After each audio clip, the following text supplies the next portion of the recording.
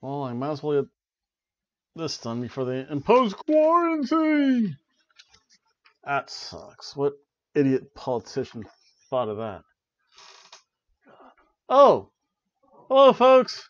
I'm the one, the only. I am a Hobo Tom. And this is the Hobo and Girlfriend Wrestling Show. Eventually, one day, I'm going to have pictures and hopefully a girlfriend one day. If I can ever leave my house without quarantine and go do stuff that I need to do, like banking, grocery shopping, going to the beach, staring at girls in bikinis. Wow, they're really. Oh, fishing? Gotta ban all the fun things in life. Damn it, some idiot politician. All because those basketball players went to China, touched too many Chinese people. Oh, that's very bad. I feel shame. But yeah, well, it is what it is out there. You guys know what's happening out the world. But I'm here to bring some entertainment joy. And maybe a little bit of semi-news. Wait a second to do that. Major announcement.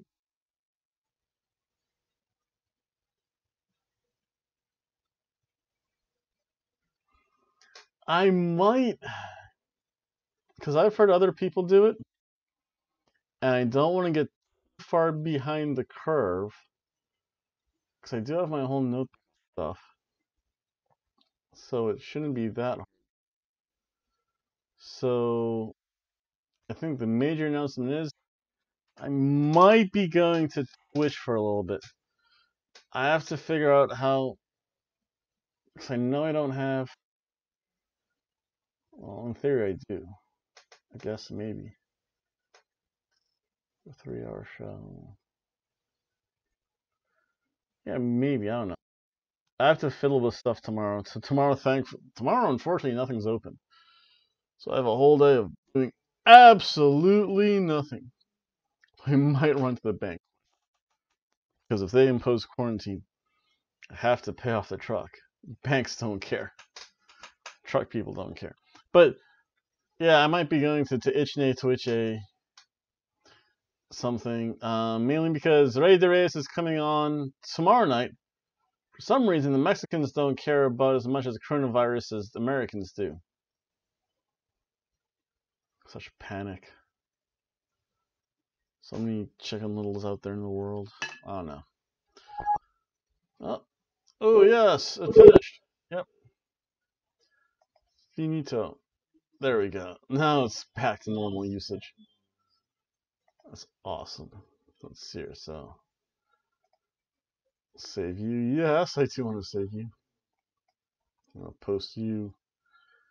Actually, I'm gonna start posting you right now. That way I can take a shower. So I'm here to talk about. Well, I'm sorry. I've kind of rattled on a little bit. But right now I'm here to talk about some pro wrestling. And in order to start off my show, Tyler, thank you very much. I will try to post as much content as I can, especially during these trying times. And Tyler, just for your comment, you've earned this 6 count.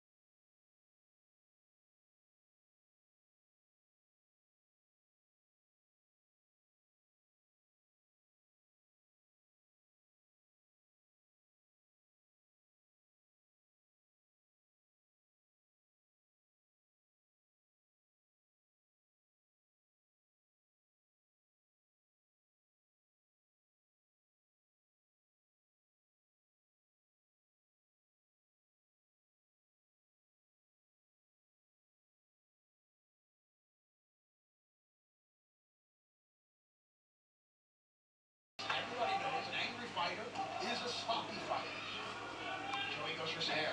Leg hook. Not enough.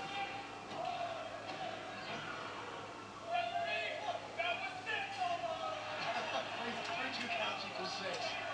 Meanwhile, all this is being done with that lollipop still sticking to things in Joey Ryan's.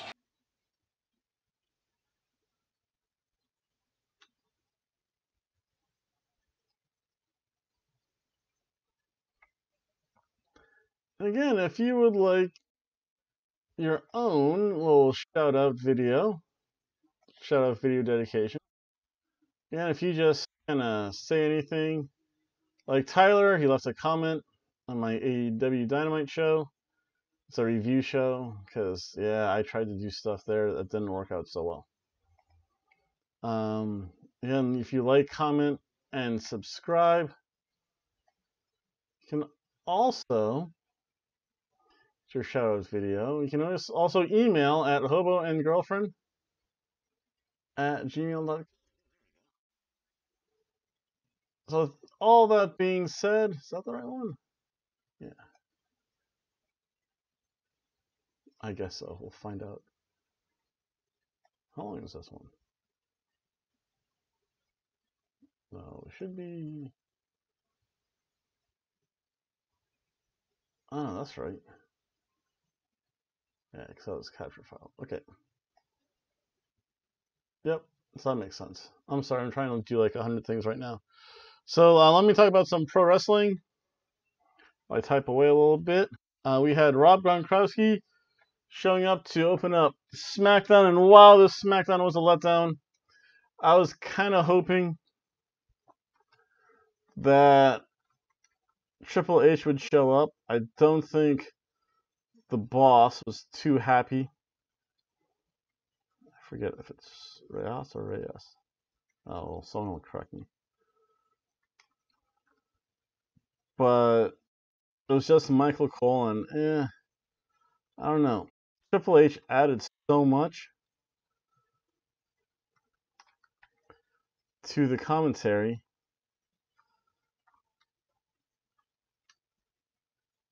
It was just fun, though. So you're the only place people can gather now.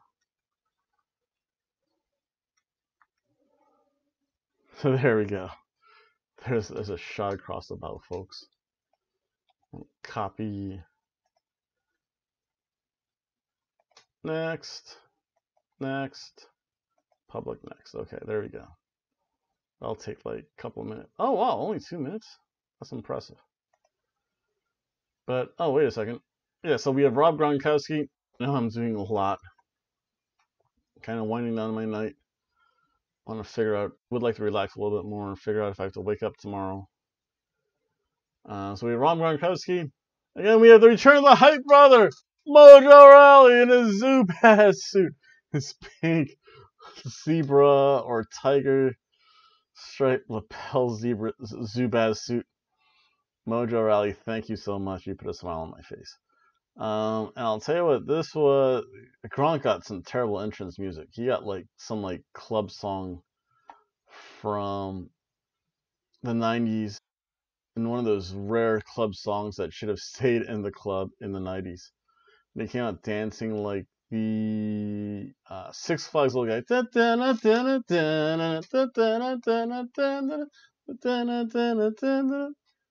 I'm like, the Macarena. Yes. I did the Macarena once at work. My coworker laughed at me. I don't care. They weren't even playing the Macarena. That was the funny part. So Gronk comes out, starts an interview. They get hype. Poor Michael Cole stuck in between the two of the new Hype brothers. Then Baron Corbin, hey, I'm a wrestler too. Comes out, runs down Gronkowski. Yeah, this is not your place. You get hurt both in and out the ring. You can, in the football, you can only get hurt on the field. Here you can get hit anywhere. Elias comes out, starts to sing a song. Then it was a great moment because there was a true schoolboy takedown. Baron Corbin starts to confront Rob Gronkowski, he forgets totally about Mojo Rawley. Mojo Rawley goes behind Baron Corbin, gets on his hands and knees. Rob Gronkowski shoves Baron Corbin in something you see on like a schoolyard. Like, I think when I was in, they didn't even have recess anymore. I don't know. I'm so out of touch with the world. But that's okay. And then everyone's laughing at him. And then now we have our 8th match. Match number 8. So it'll be Baron Corbin taking on Elias at WrestleMania. Then we have our first real match. Although that was a pretty fun segment. It was Daniel Bryan and Drew Gulak taking on the Artist Collective of Shinsuke Nakamura and Cesaro. Daniel Bryan, and he has some good European uppercuts. Cesaro's European uppercuts are much better. And then Daniel Bryan decides to fly. And he's well trained in flying, at least through the ropes. He said, "Screw it, I'm just going through the ropes." There was no hesitation like there was in AEW. They're like, "Oh, that's the barricade." I think Daniel Bryan's gone through the ropes enough to such a small crowd, it doesn't really matter to him anymore. So Daniel Bryan flies. Shinsuke Nakamura lands on the table, and then we have Sami Zayn on commentary. Sammy and people, and I don't know what Michael was saying. It's like, but Sami Zayn's like, "I've been doing this for 11 years." I think yeah, that sounds about right. I don't know if it might be long. I don't think he's been in the WWE for 11 years. I want to say he has been wrestling though for 11 years. That sounds like a short number though. I don't know. I thought it was longer, unless he's only counting like major promotions. You never know. These wrestlers make up numbers all the time. Cesaro, again, he's way too strong though. He has such like a European uppercut. And then, of course, Shinsuke Nakamura has that sliding German suplex and the knee drop. Drew Gulak gets in. So technical. It's so fun to watch Drew Gulak and Daniel Bryan tag together. Really, they have good chemistry. They're great wrestlers. It's just taking nothing away from Shinsuke Nakamura and Cesaro. It's just fun it's just a very technical catch can match, and I appreciate that. At the end of the match with a Phoenix powerbomb, Cesaro gets rolled up.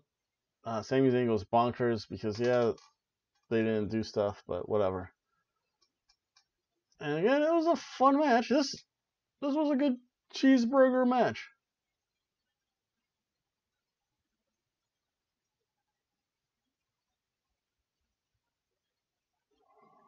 Then there's an announcement.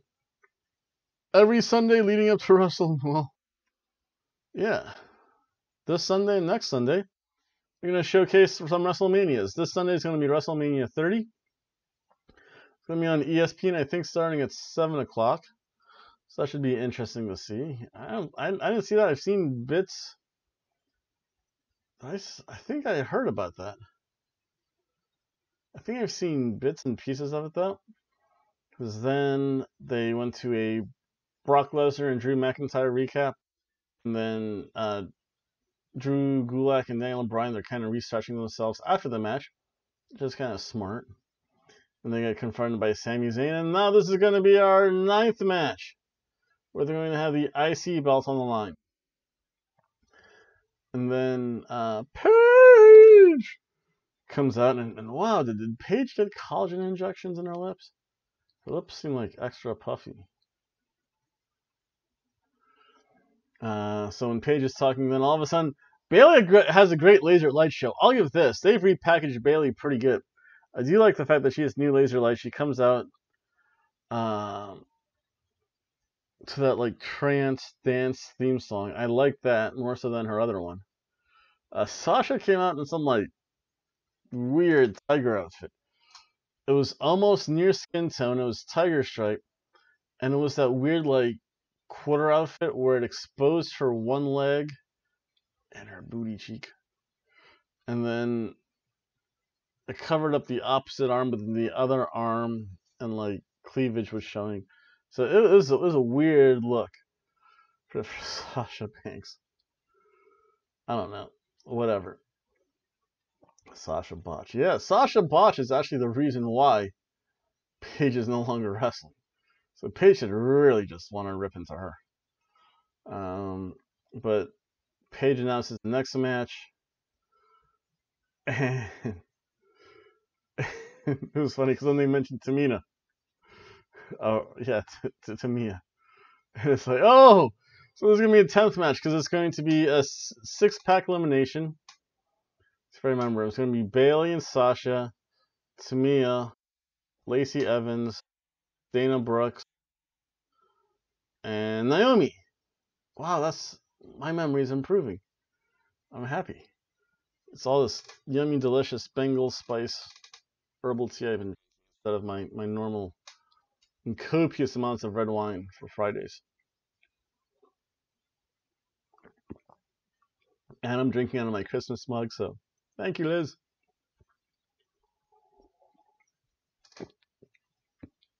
Mainly because I think I wanted to use it. I have some tea mugs up in the cabinet, so it was just the lucky one. So that's the 10th match. 10. Because, the 9th match, number 9, is going to be, let's see here. Don't know. Orlando is in curfew starting today. That's not good. Oh, curfew. Oh, shoot. Curfew is not as bad.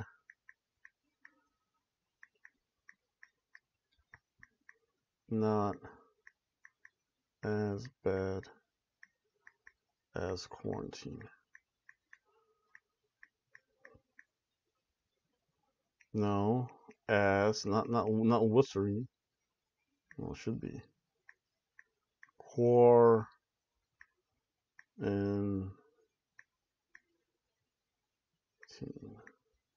There we go.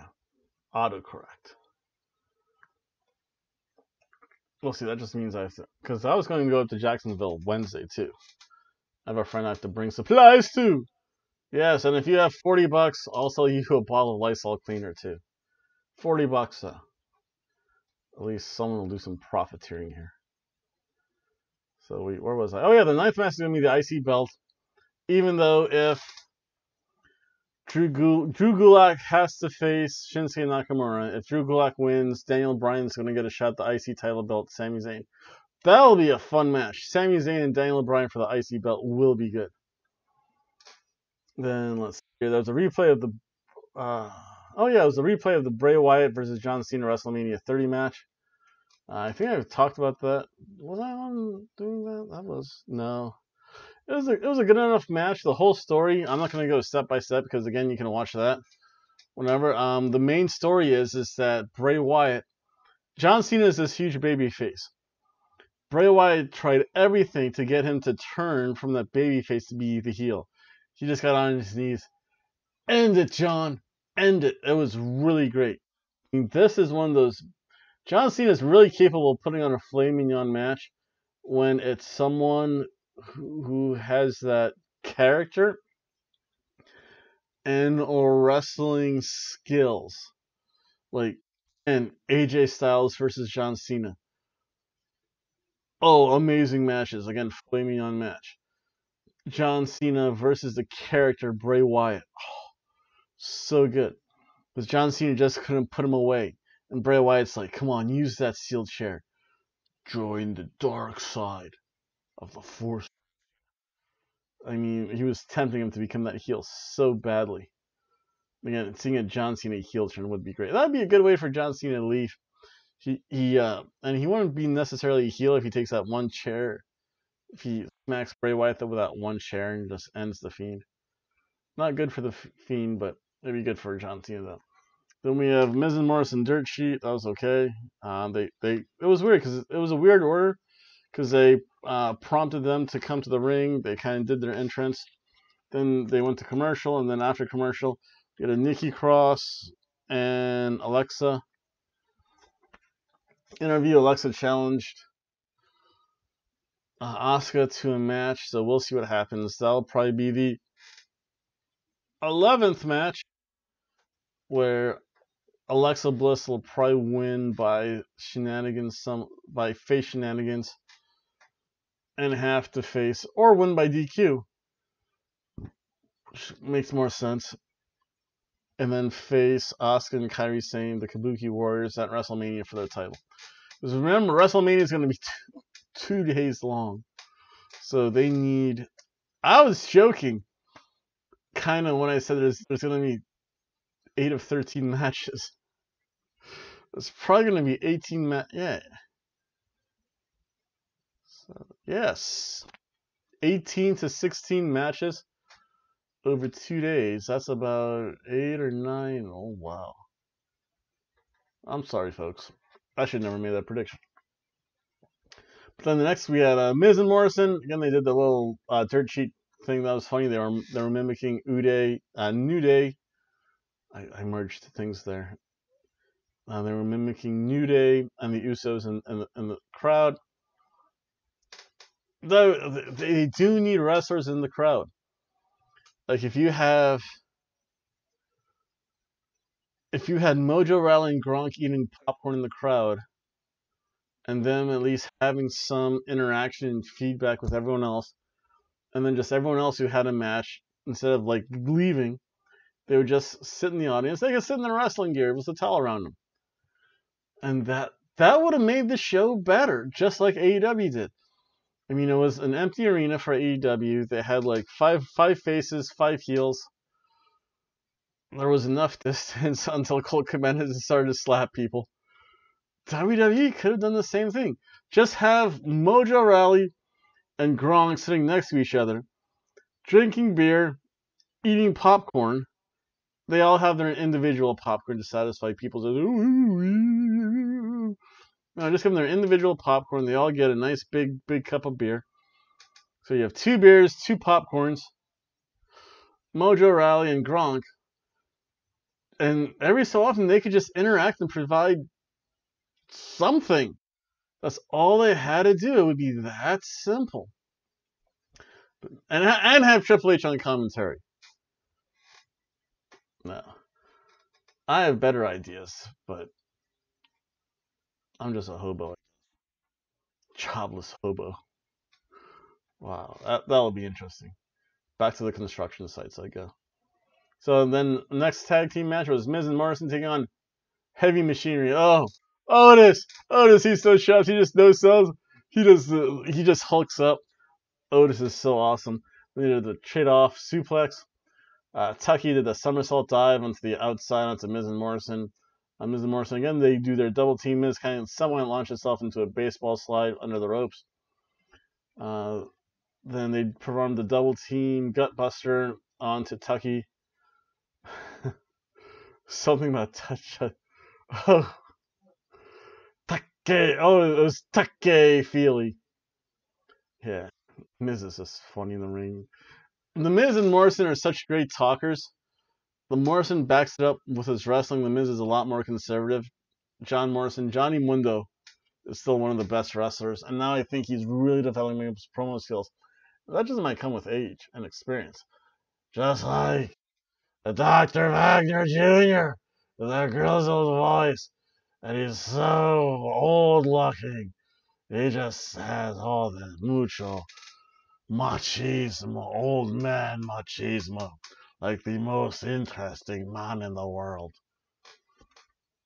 And then, yep, Dolph interrupts. He starts to go on commentary, and that's not good. Otis gets distracted. Otis has that like pure wrestling distraction turn. Otis is so good. And then Dolph really interrupts, so he goes off the commentary. He starts saying, "Hey, Otis, yeah, that was great that you tried to date Mandy Rose, but look at these selfies I have with Mandy and myself." Oh no, he didn't. Oh. And then after just I'm like, kill Otis, kill.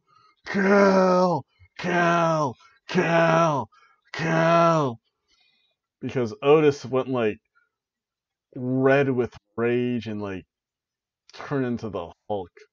Because he just started to destroy Miz, Morrison, Dolph Ziggler got nailed once, and then head for the hills.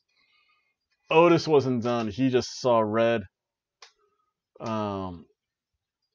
He threw the Miz into the ring post, which is probably the hardest part of the ring. He caught John Morrison, tossed him into the ring post, drove both the Miz and Morrison through the timekeeper barricade, because the barricade has nothing on Otis. Because I am the barricade. I am the kill, Otis, kill. So there was that, and then Otis picked up the chair. Oh, and he just started to wreck the backs of John Morrison and the Miz. I still want to call him Johnny Mundo still.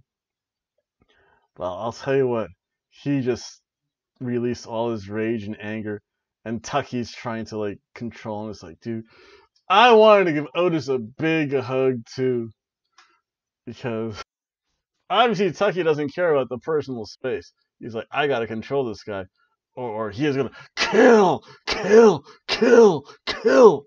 someone, because Otis was in like the rage.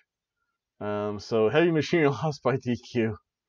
I'll tell you what, that was the best DQ finish I've seen in a long time.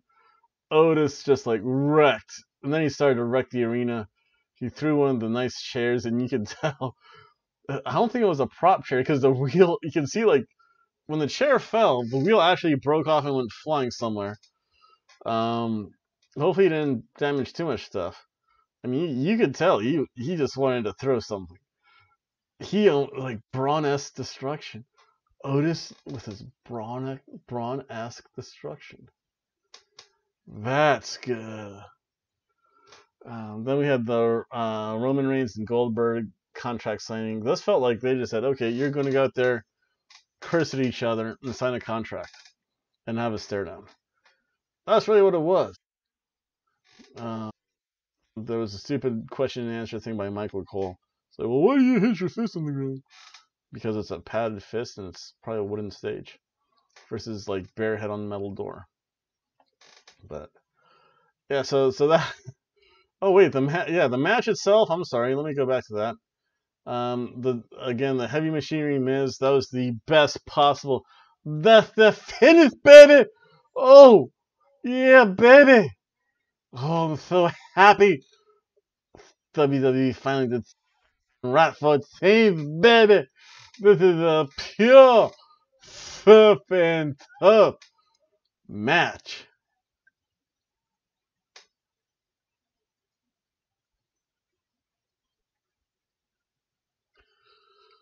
And then we have the Roman Reigns again, Goldberg contract signing, stare down, curse off.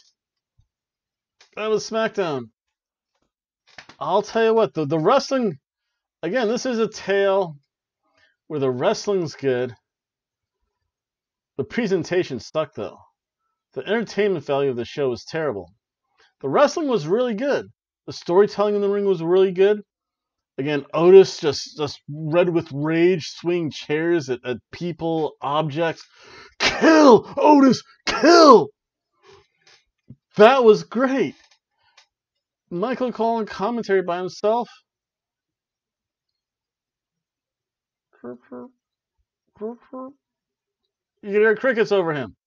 Again, if they just very simply had Mojo Rawley and Gronk sitting, there could be a chair between them. They each had their own cup of beer. They each had their popcorn. And they could interact, and they could have made the show that much more exciting feeling. They just like, kill Otis, kill Otis, kill. So again, with that, we'll see. So again, the only other thing that's going to happen tomorrow is that tomorrow, probably Saturday night, I will be giving my Rey de Reyes recap. Catch me at Twitch. Yeah, over there. I'll fiddle with that a little bit tomorrow. Nothing else better to do. So I'll probably fiddle with that on Twitch. Figure out how to get people to Skype me, because I do have a little Skype thing. So we can be a little bit more angry. I don't know how I don't know how Twitch does it. I have to, again, I have a lot of free time tomorrow, so I have stuff to figure out. Again, it was a weird draw, though. So I'd like to thank everyone for watching. Please like, share, comment, and subscribe. I wonder if there'll be any wrestling period if this places are in quarantine. Again, Orlando's on curfew from 11 p.m. to 5 a.m.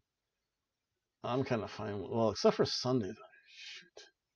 That's why I go hoboing. Darn it. I need to hobo. I need my aluminum. But, oh well. I can do it early, though. They just put it on curfew. That only takes...